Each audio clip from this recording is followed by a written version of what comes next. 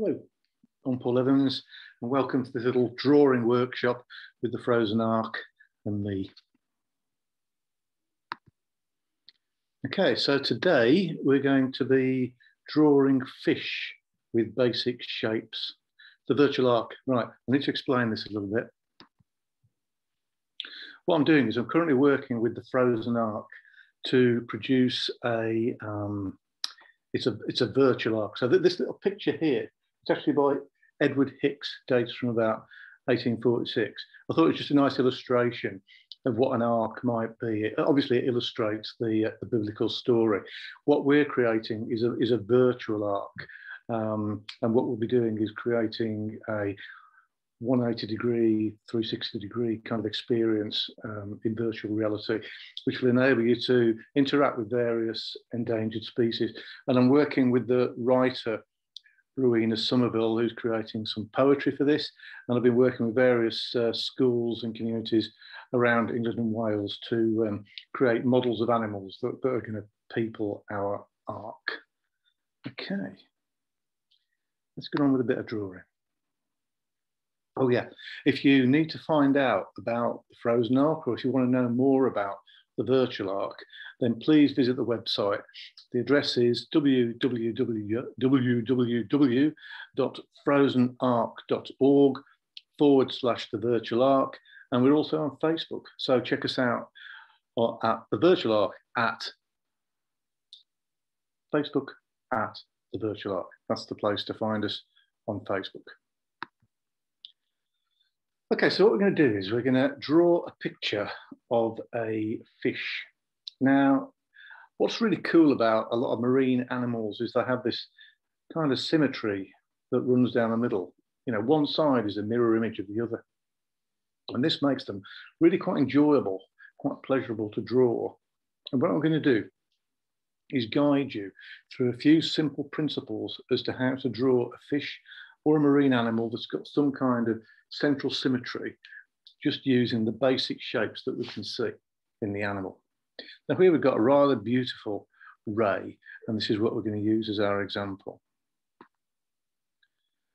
Okay, so as you can see, what I've done to begin with, I've marked out points at the far left-hand end, the far left-hand end here, the far right-hand end, the top and the bottom, and I've also marked the kind of base of the long tail structure here. So all I've done to begin with is just draw dots, bump, bump, bump, bump, bump, bump, like that, which has created almost a constellation of little dots that surround our fish here.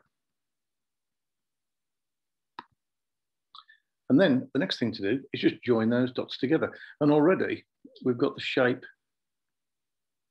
of our skate or our ray here outlined for us. The next bit is where it gets interesting. So around almost our kite shape, we're just going to draw these simple curves here. Just modify that line there. Add these little bumps here at the top of the tail. Add this little shape here and add this little curve here. And these subtle curves here. And a little nose for our ray here. And as we can see already, it's starting to look a lot more like the picture that we could see on the left. I've kind of shaded in those areas that we need to add to that basic kind of geometrical shape. Once that's done, we can get rid of those lines, those basic kind of geometrical construction lines, and start to add detail. Like I've started drawing in the kind of circles or dots that it's got on its body. I've added detail to the nose, added its eyes. Now we can kind of fill that in further with shading. Now we have quite a realistic drawing of our skate or ray. And it's kind of done. It's as simple as that. I thought I'd better start off another sea creature, this rather beautiful clownfish here, just to give you an idea of how that could look. As we can see, we've got a big oval here. We can see that. in our clownfish, and a big oval here, which really is the tail. We join those shapes up, modify them, and there we have kind of nice sketched outline for our clownfish there. So please send us your drawings. They'll help us create our virtual reality experience. They'll help people to understand the plight of endangered species, and they'll help people to, learn more about them and love them more. Okay, so please send us clear, good photos of your drawings to info@frozenark.org, info@frozenark.org, along with your name and age.